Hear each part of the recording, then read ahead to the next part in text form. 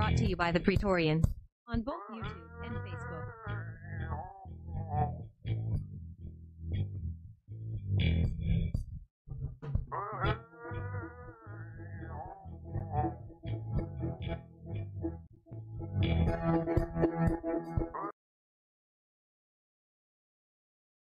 Porphyry, on the life of Plotinus and the arrangement of his work.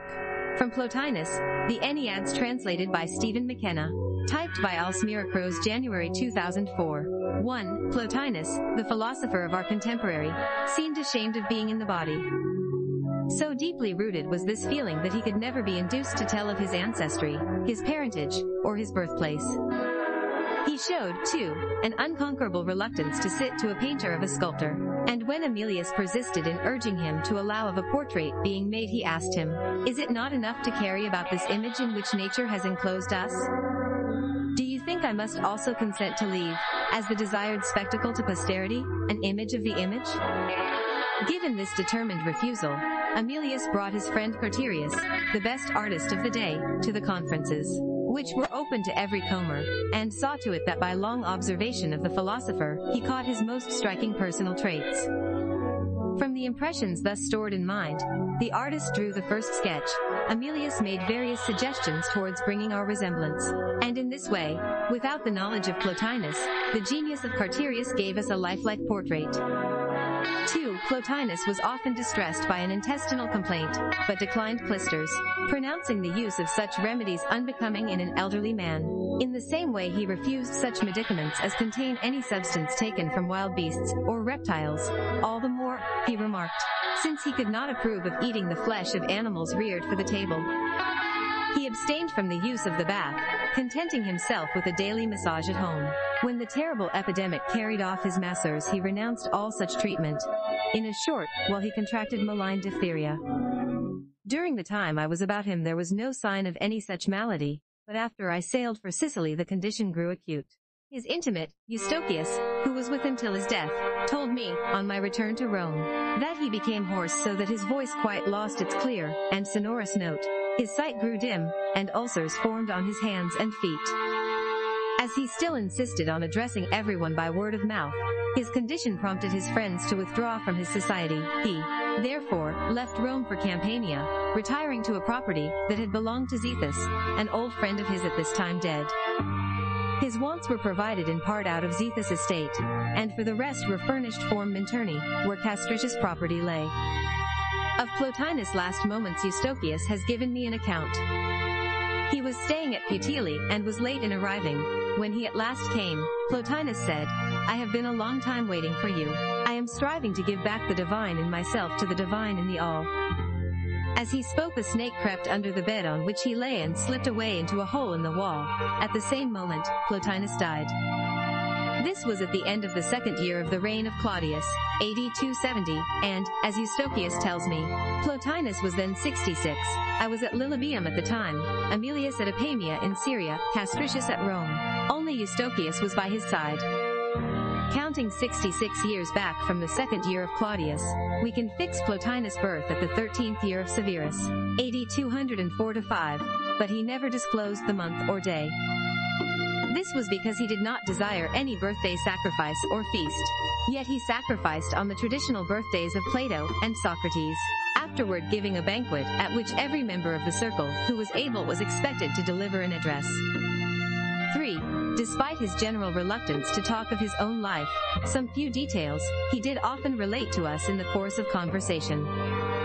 Thus he told how, at the age of 8, when he was already going to school, he still clung about his nurse and loved to bear her breasts and take suck.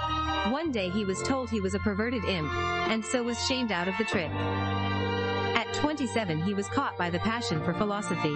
He was directed to the most highly reputed professors to be found at Alexandria, but he used to come from their lectures saddened and discouraged. A friend to whom he opened his heart divined his temperamental craving, and suggested Ammonius, whom he had not yet tried. Plotinus went, heard a lecture, and exclaimed to his comrade, "This was the man I was looking for." From that day he followed Ammonius continuously, and under his guidance made such progress in the philosophy, that he became eager to investigate the Persian methods, and the system adopted among the Indians. It happened that the Emperor Gordian was at that time preparing his campaign against Persia. Plotinus joined the army, and went on the expedition. He was then 38, for he had passed 11 entire years under Ammonius. When Gordian was killed in Mesopotamia, it was only with great difficulty that Plotinus came off safe to Antioch.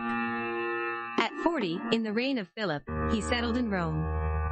Irenaeus, Origen, and Plotinus had made a compact not to disclose any of the doctrines which Ammonius had revealed to them. Plotinus kept the faith, and in all his intercourse with his associates divulged nothing of Ammonius' system. But the compact was broken, first by Irenaeus, and then by Origen, who followed suit. Origen, it is true, put in writing nothing but the treatise on the spirit beings, and in Gallienus' reign, that entitled The King the Sole Creator. Plotinus himself remained a long time without writing, but he began to base his conferences on what he had gathered from his studies under Ammonius.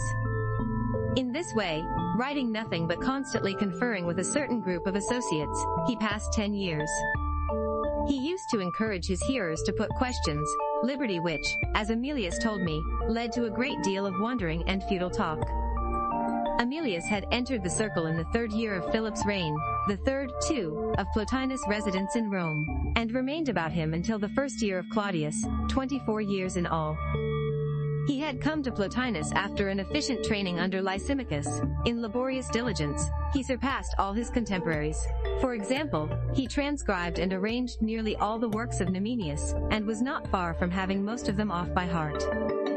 He also took notes of the conferences, and wrote them out in something like 100 treatises, which he has since presented to Hostilianus Hesychius of Apamea, his adopted son. 4.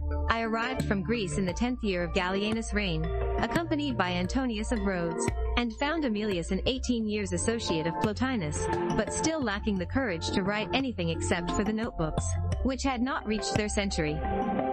Plotinus, in this 10th year of Gallienus, was about 59. When I first met him I was 30. From the 1st year of Gallienus Plotinus had begun to write upon such subjects as had arisen at the conferences. When I first came to know him in this 10th year of the reign he had composed 21 treatises. They were, as I was able to establish, by no means given about freely. The distribution was still grudging and secret. Those that obtained them had passed the strictest scrutiny. Plotinus had given no titles to these treatises. Everybody headed them for himself. I cite them here under the titles which finally prevailed, quoting the first words of each to facilitate identification. 1. On beauty, I.6. 2. On the immortality of the soul, 4.7. 3. On fate, 3.1. 4. On the essence of the soul, 4.2. 5. On the intellectual principle, on the ideas, and the authentic existent, b.9. 6. On the descent of the soul into bodies, 4.8. 7. How the post-primal derives from the primal, and on the one, b.4. 8. Whether all the souls are one, 4.9. 9. On the good or the one, 6.9. 10. On the three primal hypostases, b.1. 11. On the origin and order of the post-primals, b.2. 12. On the two orders of matter, 2.4. 13. Various questions, 3.4. 14. On the circular movement, 2.2. 15. On our tutelary spirit, 3.4. 16. On the reason dismissal, I.9. 17. On quality, 2.6. 18. Whether there are ideas even of particulars, b.7. 19. On the virtues, I.2. 20. On dialectic, I.3. 21. Why the soul is described as intermediate between the existent having parts, and the undisparted existent, 4.1. These are the 21 treatises which, as I have said, Plotinus had already written, by his 59th year, when I first came to him. 5. I had been, it is true, in Rome a little before this 10th year of Gallienus, but at that time Plotinus was taking a summer holiday, engaging merely in conversation with his friends. After coming to know him I passed 6 years in close relation with him. Many questions were threshed out in the conferences of those 6 years, and, under persuasion from Aemilius and myself, he composed 2 treatises to establish. 22, 23. That the authentic existent is universally and integral, self-identical unity, 6.4,5. In immediate succession to these, he composed two more. One is entitled 24, that there is no intellectual act in the principle which transcends the authentic existent, and on the nature that has the intellectual act primally, and that which has it secondarily, v.6. The other, 25, on potentiality and actuality, 2.5. After these come the following 20. 26, on the impassibility of the bodiless, 3.6. 27, on the soul, first, 4.3. 28, on the soul, second, 4.4. 29, on the soul, third, or, how we see, 4.5. 30, on contemplation, 3.8. 31, on intellectual beauty, v.8.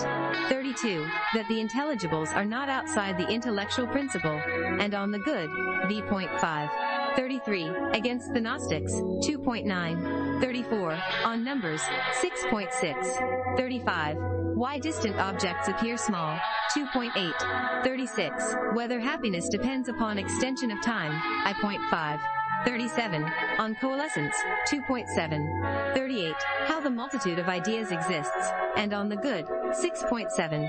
39, on free will, 6.8. 40, on the world, 2.1. 41, on sensation and memory, 4.6. 42, on the kinds of being, first, 6.6. 43, on the kinds of being, second, 6.2. 44, on the kinds of being, third, 6.3. 45, on eternity and time, 3.7. Thus we have 24 treatises composed during the 6 years of my association with him, and dealing, as the titles indicate, with such problems as happened to arise at the conferences. Add the 21 composed before my arrival, and we have accounted for 45 treatises. 6. The following 5 more Plotinus wrote and sent to me, while I was living in Sicily, where I had gone about the 15th year of Gallienus. 46. On happiness, I.4. 47. On providence, first, 3.2. 48. On providence, second, 3.3. 49. On the conscious hypostases, and the all-transcending, v.3. 50. On love, 3.5. These 5 he sent me in the first year of Claudius, in the early months of the second year, shortly before his death. I received the following 4. 51. On evil, I.8. 52. Whether the stars have causal operation, 2.3. 53. On the animate, I.1. 54. On happiness, I.7. Adding these 9 to the 45 of the first and second sets, we have a total of 54 treatises. According to the time of writing, early manhood, vigorous prime, worn-out constitution, so the tractates vary in power. The first 21 pieces manifest a slighter capacity, the talent being not yet matured to the fullness of nervous strength. The 24 produced in the mid-period display the utmost reach of the powers, and except for the short treatises among them, attain the highest perfection. The last 9 were written when the mental strength was already waning, and of these, the last 4 show less vigor even than the 5 preceding. 7. Plotinus had a large following. Notable among the more zealous students, really devoted to philosophy, was Aemilius of Tuscany, whose family name was Gentilianus. Aemilius preferred to call himself Amirius, changing L for R, because, as he explained, it suited him better to be named from Amiriae, unification, than from Aemilia, indifference. The group included also one Paulinus, a doctor of Scythopolis, whom Aemilius used to call Michalos in allusion to his blundering habit of mind. Among closer personal friends was Eustochius of Alexandria, also a doctor, who came to know Plotinus towards the end of his life, and attended him until his death. Eustochius consecrated himself exclusively to Plotinus' system, and became a veritable philosopher.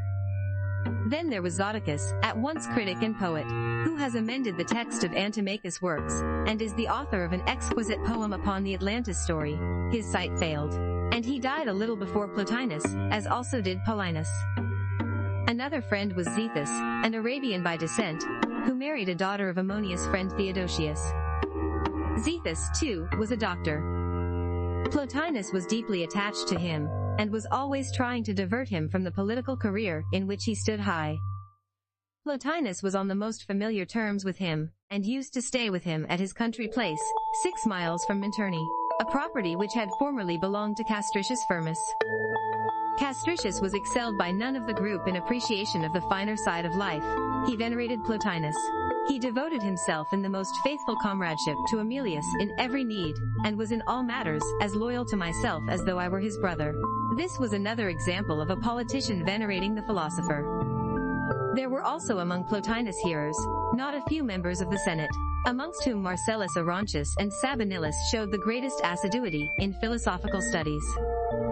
Another senator, Rogatianus, advanced to such detachment from political ambitions that he gave up all his property, dismissed all his slaves, renounced every dignity, and, on the point of taking up his praetorship, the lictors already at the door, refused to come out or to have anything to do with the office. He even abandoned his own house, spending his time here and there at these friends and acquaintances, sleeping and eating with them and taking, at that, only one meal every other day. He had been a victim of gout, carried in a chair, but this new regime of abstinence and abnegation restored his health. He had been unable to stretch out his hands. He came to use them as freely as men living by manual labor.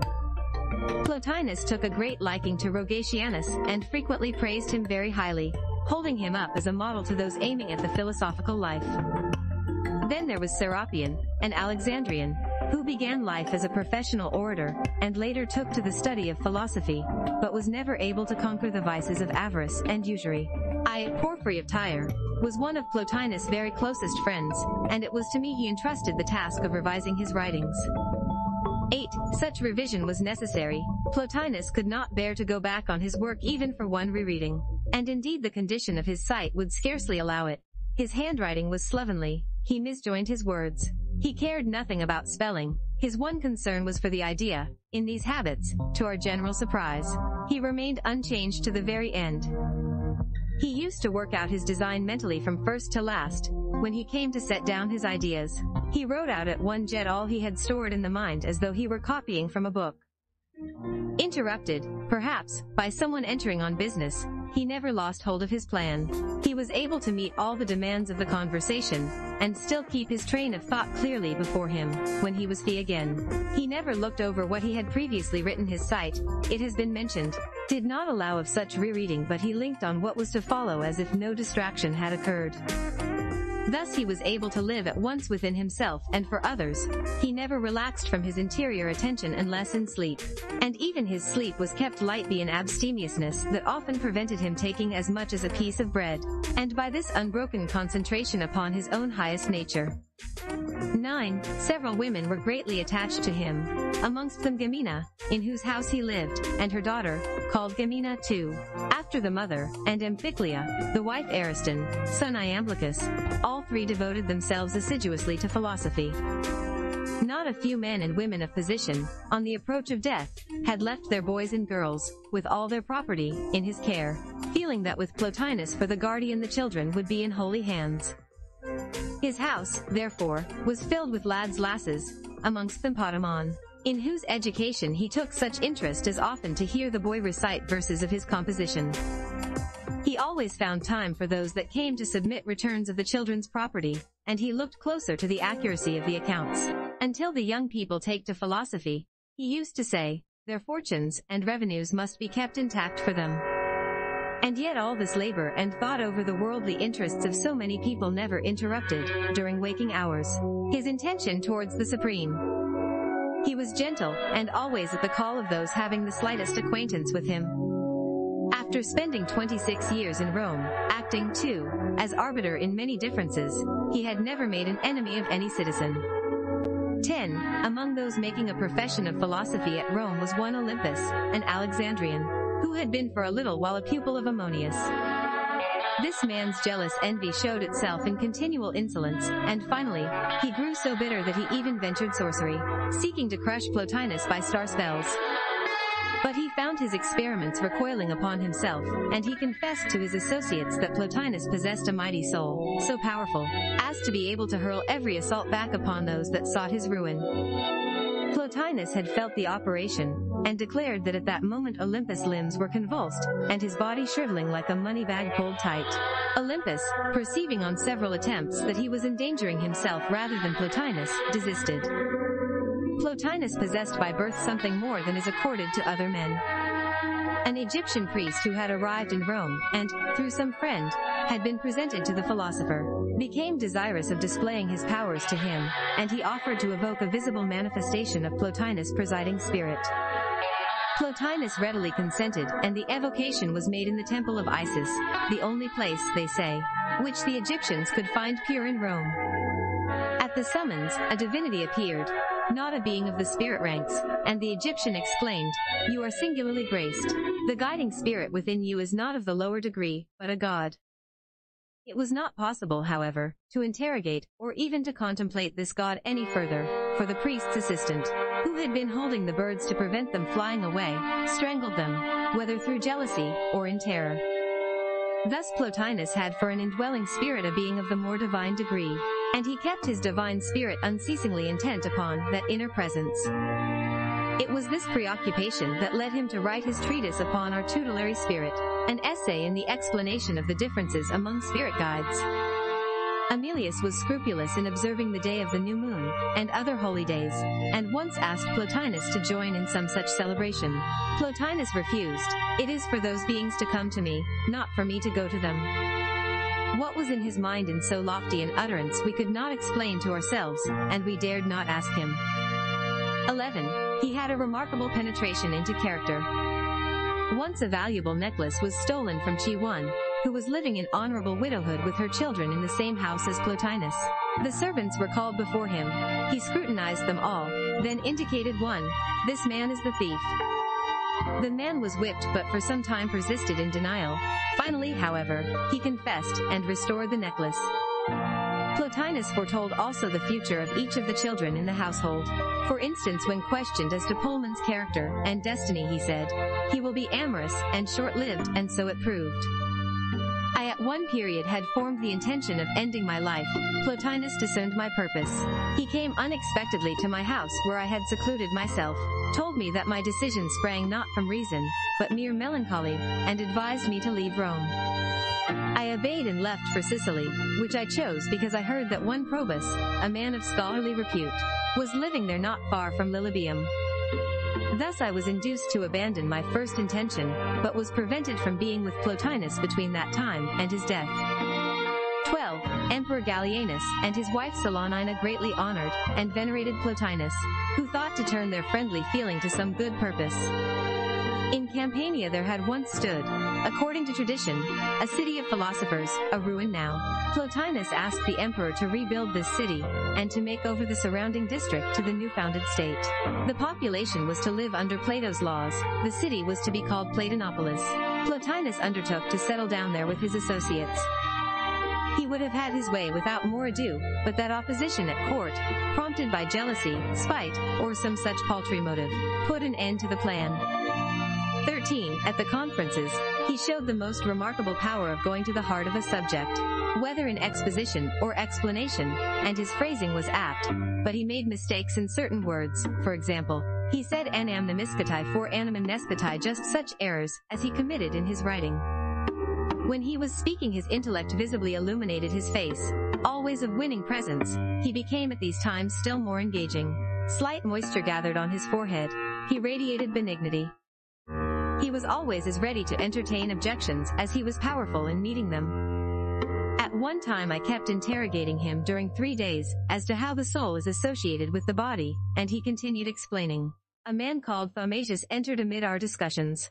The visitor was more interested in the general drift of the system than in particular points, and said he wished to hear Plotinus expounding some theory, as he would in a set treatise, but that he could not endure Porphyry's questions and answers. Plotinus asked, "But if we cannot first solve the difficulties, Porphyry raises what could go into the treatise." 14. In style Plotinus is concise, dense with thought, terse, more lavish of ideas than of words, most often expressing himself with a fervid inspiration.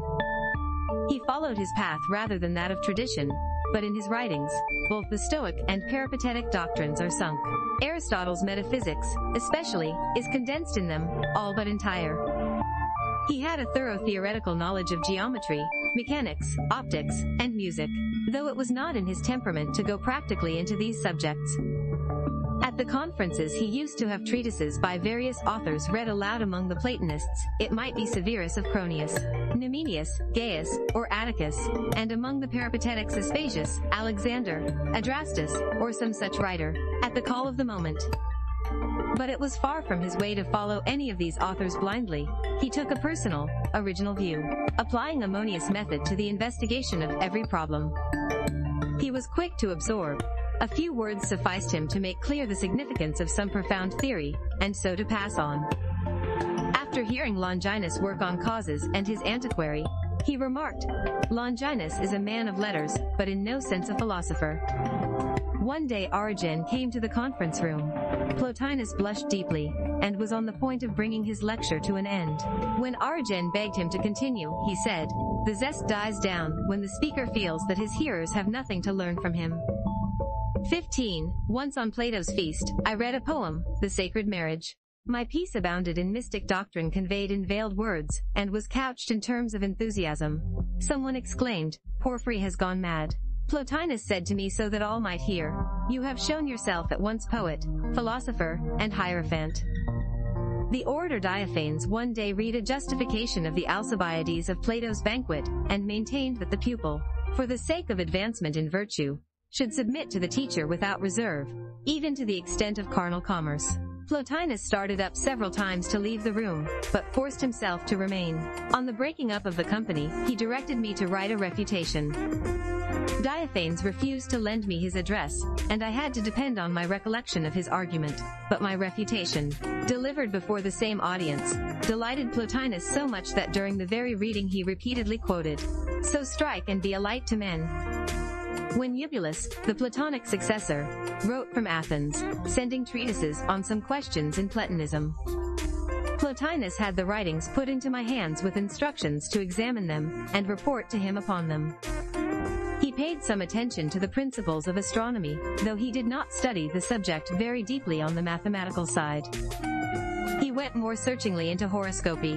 When once he was convinced that its results were not to be trusted, he had no hesitation in attacking the system, frequently both at the conferences and in his writings. 16. Many Christians of this period, amongst them sectaries, who had abandoned the old philosophy. Men of the schools of Adelphius and Aquilinus had possessed themselves of works by Alexander of Libya, by Philocomus, by Demostratus, and by Lytus, and exhibited also revelations bearing the names of Zoroaster, Zostrianus, Nicotheus, Allogenes, Mesus, and others of that order. Thus they fooled many, themselves fooled first. Plato, according to them, had failed to penetrate the depth of intellectual being. Plotinus frequently attacked their position at the conferences, and finally wrote the treatise, which I have headed Against the Gnostics. He left to us of the circle the task of examining what he passed over. Amelius proceeded as far as a 40th treatise in refutation of the book of Zostrianus. I have shown on many counts that the Zoroastrian volume is spurious and modern, concocted by the sectaries to pretend that the doctrines they had embraced were those of the ancient sage. 17. Some of the Greeks began to accuse Plotinus of appropriating the ideas of Numenius. Amelius, being informed of this charge by the Stoic and Platonist Trypho, challenged it in a treatise which he entitled The Difference Between the Doctrines of Plotinus and Numenius. He dedicated the work to me, under the name of Basilius, or King. This is my name. It is equivalent to Porphyry, purple-robed, and translates the name I bear in my tongue, for I am called Malchos, like my father, and Malchos would give Basilius in Greek. Longinus, in dedicating his work on impulse to Cleodamus and myself, addressed us as Cleodamus and Malchus, just as Numenius translated the Latin Maximus into its Greek equivalent Megalos. Here followed Amelius' letter. Amelius to Basilius, with all good wishes. You have been, in your phrase, pestered by the persistent assertion that our friend's doctrine is to be traced to Numenius of Apamea. Now, if it were merely for those illustrious personages who spread this charge, you may be very sure I would never utter a word in reply. It is sufficiently clear that they are actuated solely by the famous and astonishing facility of speech of theirs when they assert, at one moment, that he is an idle babbler, next to that he is a plagiarist, and finally that his plagiarisms are feeble in the extreme. Clearly, in all this, we have nothing but scoffing and abuse. But your judgment has persuaded me that we should profit by this occasion, firstly to provide ourselves with a useful memorandum of the doctrines that have won our adhesion, and secondly to bring about a more complete knowledge of the system long celebrated, thought it be to the glory of our friend, a man so great as Plotinus. Hence I now bring you the promised reply, executed, as you and your self-knowledge, in 3 days. You must judge it with reasonable indulgence. This is no orderly and elaborate defense composed in step-by-step correspondence with the written indictment. I have simply set down, as they occurred to me, my recollections of our frequent discussions. You will admit, also, that it is by no means easy to grasp the meaning of a writer who, like Numenius, now credited with the opinion we also hold, varies in the terms he uses to express the one idea. If I have falsified any essential of the doctrine, I trust to your good nature to set me right. I am reminded of the phrase in the tragedy, a busy man and far from the teachings of our master I must need correct and recant. Judge how much I wish to give you pleasure. Good health. 18. This letter seemed worth insertion as showing, not merely that some contemporary judgment pronounced Plotinus to be parading on the strength of Numenius' ideas, but that he was even despised as a word-spinner. The fact is that these people did not understand his teaching. He was entirely free from all the inflated pomp of the professor. His lectures had the air of conversation, and he never forced upon his hearers the severely logical substructure of his thesis. I, when I first heard him, had the same experience. It led me to combat his doctrine in a paper, in which I tried to show that the intelligible exists outside of the intellectual principle. He had my work read to him by Emilius. In the end, he smiled and said, "You must clear up these difficulties, Emilius. Porphyry doesn't understand our position." Emilius wrote a tract of considerable length in answer to Porphyry's objections. I wrote a reply to the reply. Emilius replied to my reply. At my third attempt I came, though even so with difficulty, to grasp the doctrine. Then only I was converted, wrote a recantation, and read it before the circle. From that time on I was entrusted with Plotinus' writings, and sought to stir in the master himself the ambition of organizing his doctrine, and setting it down in the more extended form. Emilius, too, under my prompting, was encouraged in composition. 19. Longinus' estimate of Plotinus, formed largely upon indications I had given him in my letters, will be gathered from the following extract from one of his to me. He is asking me to leave Sicily and join him in Phoenicia, and to bring Plotinus' works with me. He says, and send them at your convenience, or, better, bring them. For I can never cease urging you to give the road towards us the preference over any other. If there is no better reason, and what intellectual gain can you anticipate from a visit to us? At least there are old acquaintances, and the mild climate, which would do you good in the weak state of health you report. Whatever else you may be expecting, do not hope for anything new of my own, or even for the earlier works which you tell me you have lost. For there is a sad dearth of copyists here.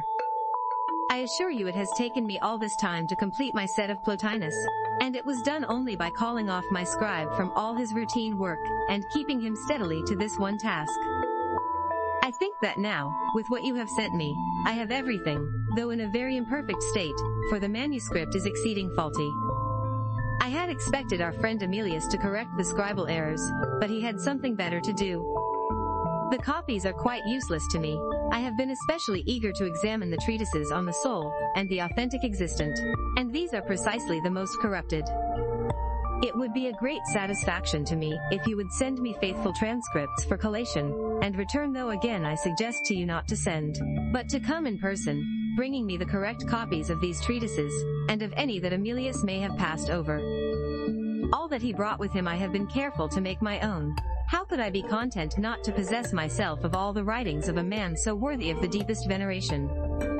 I repeat what I have often said in your presence and your absence, as on that occasion when you were at Tyre, that while much of the theory does not convince me, yet I am filled with admiration and delight over the general character of the work, the massive thinking of the man, the philosophic handling of problems. In my judgment, investigators must class Plotinus' work with that holding the very highest rank. 20. This extended quotation from the most acute of the critics of our day, a writer who has passed judgment on nearly all his contemporaries, serves to show the estimate he came to set upon Plotinus, of whom, at first, misled by ignorant talk, he had held a poor opinion. His notion, by the way, that the transcripts he acquired from Emilius were faulty sprang from his misunderstanding of Plotinus' style and phraseology. If there were ever any accurate copies, these were they, faithful reproductions from the author's manuscript. Another passage from the work of Longinus, dealing with Emilius, Plotinus, and other metaphysicians of the day, must be inserted here to give a complete view of the opinion formed upon these philosophers by the most authoritative and most searching of critics. The work was entitled On the End, in answer to Plotinus and Gentilianus Emilius. It opens with the following preface. In our time, Marcellus, there have been many philosophers, especially in our youth, for there is a strange scarcity at present. When I was a boy, my parents' long journeys gave me the opportunity of seeing all the better-known teachers, and in later life, those that still lived became known to me as my visits to this and that city, and people brought me where they happened to live.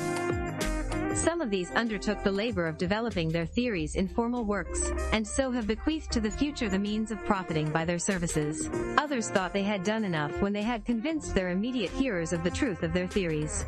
First of those that have written. Among the Platonists, there are Euclides, Democritus, Proclinus the philosopher of the Troad, and the two who still profess philosophy at Rome, Plotinus and his friend Gentilianus Emilius. Among the Stoics, there are Themistocles and Phoebian, and the two who flourished only a little while ago, Annius and Medius. And there is the peripatetic, Heliodorus of Alexandria. For those that have not written, there are among the Platonists Ammonius and Origen, two teachers whose lectures I attended during a long period, men greatly surpassing their contemporaries in mental power. And there are the Platonic successors at Athens, Theodotus and Eubulus. No doubt some writing of a metaphysical order stands to the credit of this group. Origen wrote on spirit beings, Eubulus on the Philebus and Gorgias, and the objections urged by Aristotle to Plato's Republic. But this is not enough to class either of them with systematic authors. This was side play. Authorship was not in the main plan of their careers. Among Stoic teachers that refrained from writing we have Herminus and Lysimachus, and the two living at Athens, Musonius and Athenaeus. Among Peripatetics, Ammonius and Ptolemaeus. The two last were the most accomplished scholars of their time, Ammonius especially being unapproached in breadth of learning, but neither produced any systematic work. We have from them merely verses and duty speeches. These I cannot think to have been preserved with their consent.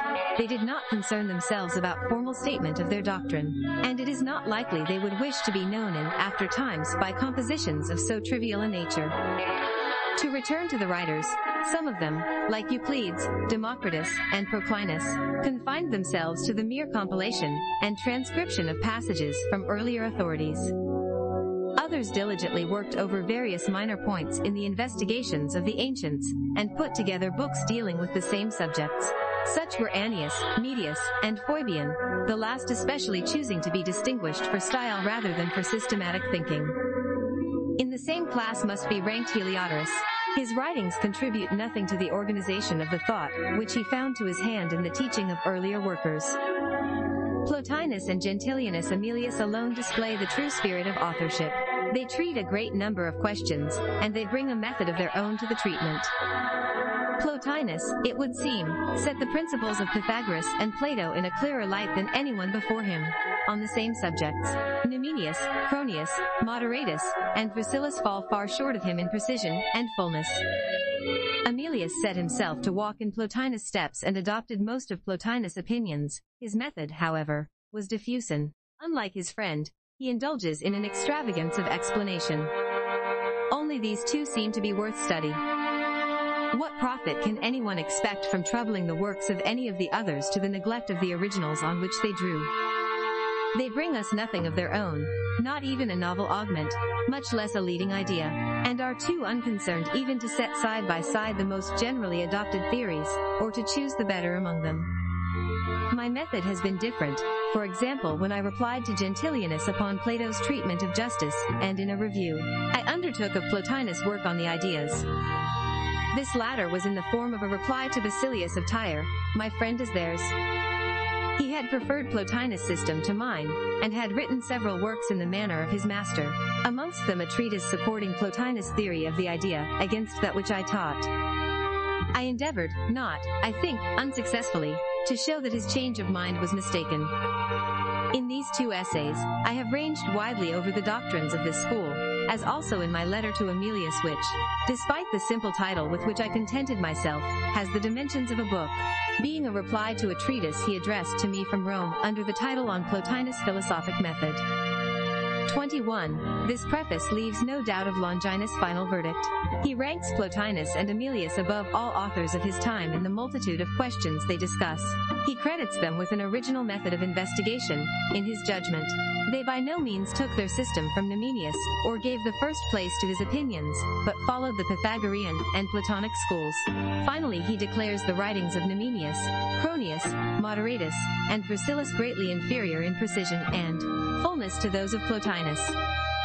Notice, by the way, that while Aemilius ID described as following in Plotinus' footsteps, it is indicated that his temperamental prolixity led him to delight in an extravagance of explanation foreign to his master. In the reference to myself, though I was then only at the beginning of my association with Plotinus Basilius of Tyre, my friend is theirs, who has written a good deal, has taken Plotinus as his model. Longinus recognizes that I entirely avoided Aemilius' unphilosophical prolixity, and made Plotinus' manner my standard. Such a pronouncement upon the value of Plotinus' work, coming from so great an authority, the first of critics then as now, must certainly carry weight, and I may remark that if I had been able to confer with him, during such a visit as he proposed, he would not have written to combat doctrines which he had not thoroughly penetrated. 22. But why talk, to use Hesiod's phrase, about open rock? If we are to accept the evidence of the wise, who could be wiser than a god? And here the witness is the same God that said with truth, I have numbered the sands and taken the measure of the sea. I understand the dumb, and hear where there has been no speech. Apollo was consulted by Aemilius, who desired to learn where Plotinus' soul had gone. And Apollo, who uttered of Socrates that great praise, of all men. Socrates the wisest, you shall hear what a full and lofty oracle Apollo rendered upon Plotinus. I raise an undying song, to the memory of a gentle friend, a hymn of praise woven to the honey-sweet tones of my lyre, under the touch of the golden plectrum. The Muses, too, I call to lift the voice with me in strains of many-toned exultation, in passion ranging over all the modes of the song. Even as of old they raised the famous chant to the glory of Aeacides, in the immortal ardors of the Homeric line. Come, then, sacred chorus, let us intone with one great sound the utmost of all song, Phoebus, Bathycates, singing in the midst. Celestial. A man at first but now nearing the diviner ranks. The bonds of human necessity are loosed for you and, strong of heart, you beat your eager way from out the roaring tumult of the fleshly life to the shores of that wave-washed coast, free from the thronging of the guilty. Thence to take the grateful path of the sinless soul, where glows the splendor of God, where right is throned in the stainless place, far from the wrong that mocks at law. Oft-times as you strove to rise above the bitter waves of this blood-drenched life, above the sickening whirl, toiling in the midmost of the rushing flood, and the unimaginable turmoil, oft-times, from the ever-blessed, there was shown to you the term still close at hand. Oft-times, when your mind thrust out awry, and was like to be wrapped down unsanctioned paths, the immortals themselves prevented, guiding you on the straight going away to the celestial spheres, pouring down before you a dense shaft of light, that your eyes might see from amid the mournful gloom. Sleep never closed those eyes. High above the heavy murk of the mist you held them. Tossed in the welter, you still had the vision, still. You saw sights many and fair not granted to all that labor in wisdom's quest. But not that you have cast the screen aside, quitted the tomb that held your lofty soul. You enter at once the heavenly consort, where fragrant breezes play, where all is unison, and winning tenderness, and guileless joy. And the place is lavish of the nectar streams the unfailing gods bestow, with the blandishments of the loves, and delicious airs, and tranquil sky. Where Minos and Rhadamanthus dwell, great brethren of the golden race of mighty Zeus. Where dwell the just Aeacus, and Plato, consecrated power, and stately Pythagoras, and all else that form the choir of immortal love, that share their parentage with the most blessed spirits, there where the heart is ever lifted in joyous festival. O blessed one, you have fought your many fights, now, crowned with unfading life, your days are with the ever-holy. Rejoicing Muses, let us stay our song, and the subtle windings of our dance. Thus much I could but tell, to my golden lyre, of Plotinus, the hallowed soul. 23. Good and kindly, singularly gentle and engaging. Thus the oracle presents him, and so, in fact, we found him. Sleeplessly alert Apollo tells pure of soul, ever striving towards the divine which he loved with all his being. He labored strenuously to free himself, and rise above the bitter waves of this blood-drenched life. And this is why to Plotinus godlike, and lifting himself often, by the ways of meditation, and by the methods Plato teaches in the banquet. To the first and all-transcendent God that God appeared, the God who has neither shape nor form, but sits enthroned above the intellectual principle and all the intellectual sphere. There was shown to Plotinus the term ever near, for the term, the one end, of his life was to become uniate, to approach to the God over all. And 4 times, during the period I passed with him, he achieved this term, by no mere latent fitness, but by the ineffable act. To this God, I also declare, I Porphyry, that in my 68th year I too was once admitted, and I entered into union. We are told that often when he was leaving the way, the gods set him on the true path again, pouring down before him a dense shaft of light. Here we are to understand that in his writing he was overlooked and guided by the divine powers. In this sleepless vision within and without, the oracle says, your eyes have beheld sights many and fair, not vouchsafed to all that take the philosophic path. Contemplation in man may sometimes be more than human, but compare it with the true knowing of the gods and, wonderful though it be, it can never plunge into the depths their divine vision fathoms. Thus far the oracle recounts what Plotinus accomplished, and to what heights he attained while still in the body, emancipated from the body.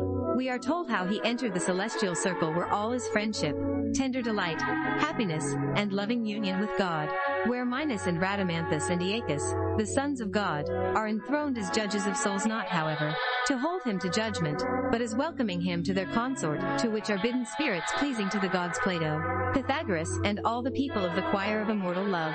There where the blessed spirits have their birth home, and live in days filled full of joyous festival, and made happy by the gods. 24. I have related Plotinus' life. Something remains to tell of my revision and arrangement of his writings. This task he had imposed upon me during his lifetime, and I had pledged myself to him, and to the circle to carry it out.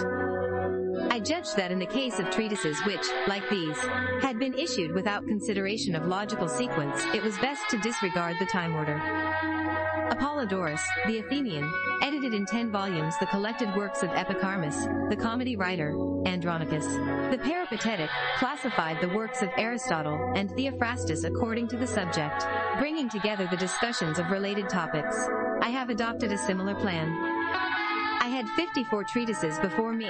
I divided them into 6 sets of 9, an arrangement which pleased me by the happy combination of the perfect number 6 with the 9s. To each such Ennead I assigned matter of one general nature, leading off with the themes presenting the least difficulty. The first Ennead, on this method, contains the treatises of a more ethical tendency. 1. On the animate and the man. 2. On the virtues. 3. On dialectic. 4. On happiness. 5. Whether happiness depends on extension of time. 6. On beauty. 7. On the primal good and secondary forms of good. 8. On evil. 9. On the reasoned withdrawal from life. The second Ennead, following the more strictly ethical first, is physical, containing the disquisitions on the world and all that belongs to the world. 1. On the world. 2. On the circular movement. 3. Whether the stars have causal operation. 4. On the 2 orders of matter. 5. On potentiality and actuality. 6. On quality and form. 7. On coalescence. 8. Why distant objects appear small. 9. Against those declaring the creator of the world, and the world itself, to be evil. The third Ennead, still keeping to the world, discusses the philosophical implications of some of its features. 1. On fate. 2. The first treatise on providence. 3. The second treatise on providence. 4. On our tutelary spirit. 5. On love. 6. On the impassibility of the bodiless. 7. On eternity and time. 8. On nature, contemplation, and the one. 9. Various questions. 25. These first 3 Enneads constitute, in my arrangement, one self-contained section. The treatise on our tutelary spirit is placed in the 3rd Ennead, because this spirit is not discussed as it is in itself, and the essay by its main content falls into the class dealing with the origin of man. Similar reasons determined the inclusion in this set of the treatise on love. That on eternity and time is placed in this 3rd Ennead in virtue of its treatment of time. That on nature, contemplation, and the one, because of the discussion of nature contained in it. Next to the 2 dealing with the world comes the 4th Ennead containing the treatises dealing with the soul. 1. On the essence of the soul I. 2. On the essence of the soul 2. 3. Questions referring to the soul I. 4. Questions referring to the soul 2. 5. Questions referring to the soul 3. 6. On sensation and memory. 7. On the immortality of the soul. 8. On the descent of the soul into bodies. 9. Whether all souls are one. The 5th Ennead following upon that dealing with the soul contains the treatises upon the intellectual principle, each of which had also some reference to the all-transcending, and the intellectual principle in the soul, and to the ideas. 1. On the 3 primal hypostases. 2. On the origin and order of the post-primals. 3. On the conscious hypostases, and the all-transcending. 4. How the post-primal derives from the primal, and on the one. 5. That the intelligibles are not outside the intellectual principle, and on the good. 6. That there is no intellectual act in the principle which transcends the authentic existent, and on the nature that has the intellectual act primally, and that which has it secondarily. 7. Whether there are ideas even of particulars. 8. On intellectual beauty. 9. On the intellectual principle, on the ideas, and the authentic existent. 26. These 4th and 5th Enneads, again, I have arranged in the form of one distinct section. The last Ennead, the 6th, constitutes one other section, so that we have the entire work of Plotinus in 3 sections. The first containing 3 Enneads, the second 2, the third 1 Ennead. The content of the 3rd section, that is of the 6th Ennead, is as follows. 1, 2, 3. On the kinds of being. For 5. That the authentic existent, on and identical, is everywhere present, integrally. 6. On numbers. 7. How the multitude of ideas exists, and on the good. 8. On free will and the will of the one. 9. On the good, or the one. Thus, in sum, I have arranged the 54 treatises, constituting Plotinus' entire work, into 6 sets of 9. To some of the treatises I have further added commentaries irregularly, as friends asked for enlightenment on this or that point. Finally, for all the treatises, except that on beauty, which was not to hand, I have written summaries which follow the chronological order. In this department of my work besides the summaries will be found developments. The numbering of these also adopts the chronological order. Now I have only to go once more through the entire work, see to the punctuation, and correct any verbal errors. What else has solicited my attention, the reader will discover for himself.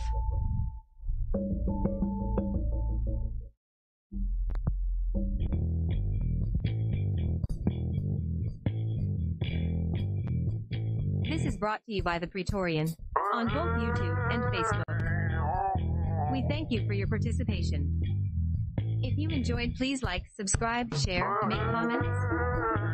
We love feedback.